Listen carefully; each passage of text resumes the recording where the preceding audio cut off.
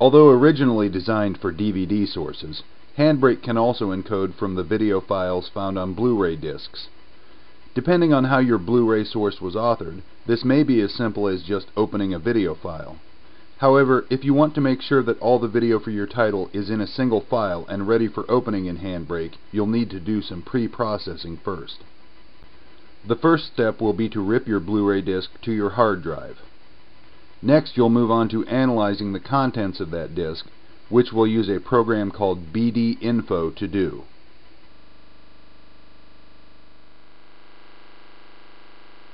You can download the latest version of BD-Info from AfterDawn.com's software section. Type BD-Info in the search box and click the search button.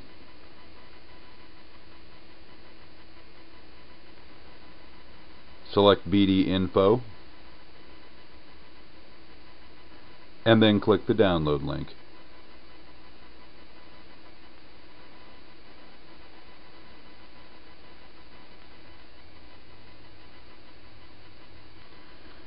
When your download completes, go to the folder where you saved your download to.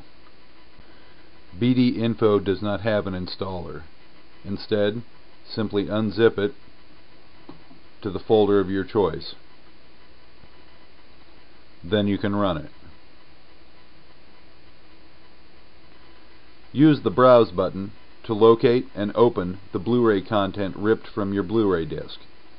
You can select the BDMV folder from the disc, which is what contains all the actual data, or the folder above that, typically named after the name of the disc itself.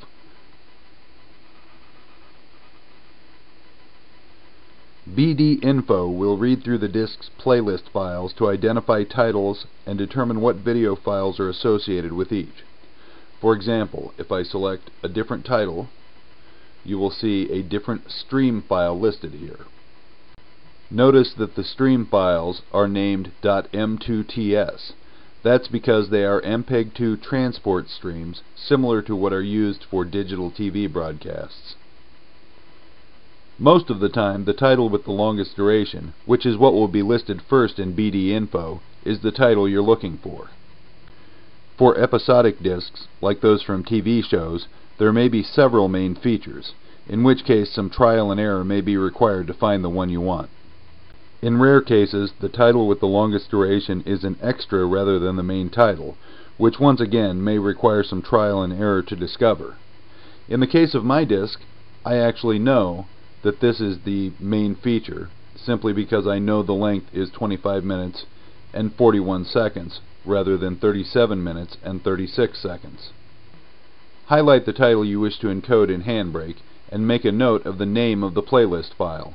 You'll need this in the next step when you actually extract streams based on that playlist. You can also look at the codec information, which will tell you what type of streams are present, in this case VC1 video, Dolby True HD audio, and regular Dolby Digital audio. But you can also look at those in the next step when we open up TS Muxer, so that's not essential here. In either case, close this window when you're finished. Next, we'll move on to using TS Muxer to extract the streams from the M2TS file or files ripped from our Blu-ray disc.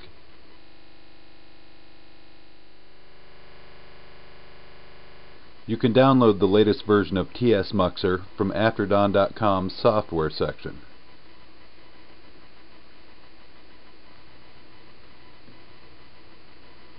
Enter TS Muxer in the search box and click the search button.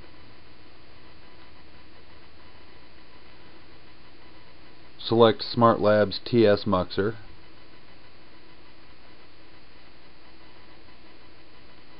and click the download link.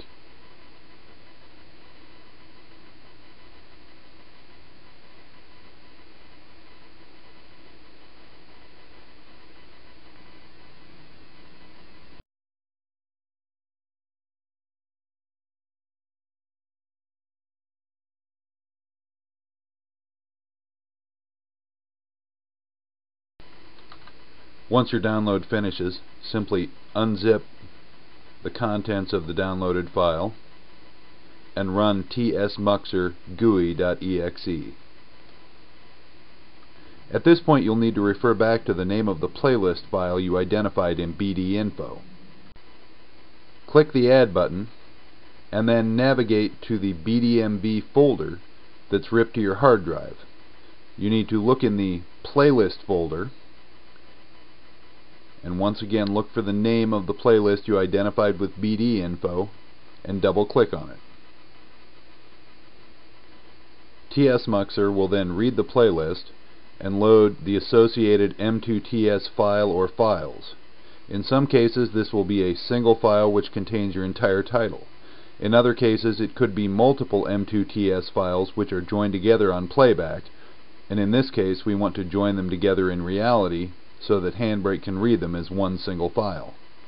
Handbrake will give you details of the video, audio, and subtitle streams which are contained in the M2TS files you have loaded. Just as with BDinfo, we can see that we have VC1 video, AC3 or Dolby Digital audio, and True HD audio as well. We will be using tsmuxer to create a new transport stream from these same original streams so that we can load that file into Handbrake as a source. But before we do that, we can make some choices which will save us preparation time and disk space. The easiest way to do this is to look at the audio tracks and figure out if there are some that aren't supported by Handbrake or that we just don't want. If this is your first time encoding from a Blu-ray source in Handbrake, you may want to skip this part, simply because which selections you make are going to be largely a matter of personal preference, which you won't know until you've performed the operation at least once. Because I'm familiar with Handbrake, I already know that I can uncheck the True HD track, as all it will actually give me in Handbrake is an AC3 core, which will be essentially equivalent to this AC3 track. Since True HD audio streams are very large, being lossless, I'm going to uncheck that. That will save me space in the final file, and it should require a little bit less time to create as well. Alternatively, if I didn't have this original AC3 track and I wanted the AC3 out of the True HD stream, I could leave this checked and also check Down Convert True HD to AC3. This will still result in a smaller output file, but will retain this AC3 information that I might need for my encode. However, in this case, that's not necessary. The other type of stream you may want to routinely remove would be DTS HD streams. Like Dolby True HD, these tend to be large files, and also like True HD, they have a DTS core which you can extract instead of keeping the entire stream. Once you've made any desired changes to the streams which will be output, make sure tsmuxing is selected, and then browse for the location where you'd like to save your output file. Remember, this TS file will be the actual source you will be using in Handbrake.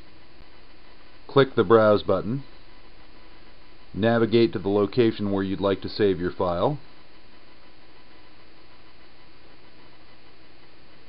and give it a name.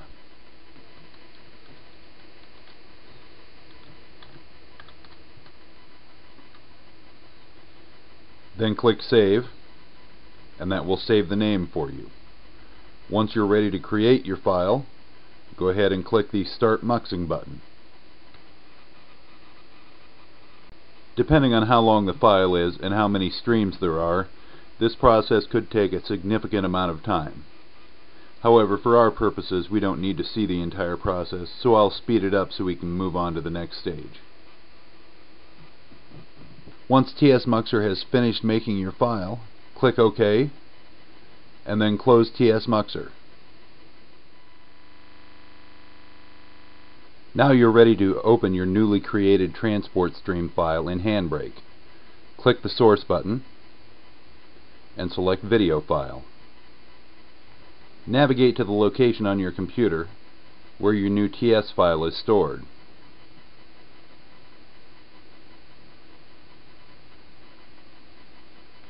Double-click on your TS file, and Handbrake will spend a few moments scanning it to find various pieces of information out.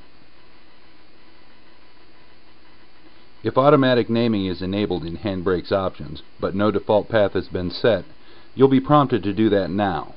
You can find this settings on the Options dialog, which you access from the Tools menu. If you're not familiar with this option or haven't set it yet, you can find more information in the first guide in this series. Now let's look at the information that Handbrake gives you about your TS file. First of all, you'll notice there's only one title showing. Of course, we've only extracted one title, so that's to be expected. Next, you'll notice that there are no angles listed. That's a feature that's specific to DVDs and you won't see otherwise. There is also only one chapter listed. Even though Blu-ray discs certainly do have chapters, since Handbrake isn't reading the information that would show you what the chapters are or where they are, only one chapter is shown, which is equivalent to no chapters. Finally, you can see the duration of the title. Obviously, with no chapters, we don't have the option to encode only specific chapters. So that's the amount of video you're going to encode. Now that you have your source loaded, you're ready to set some general output options.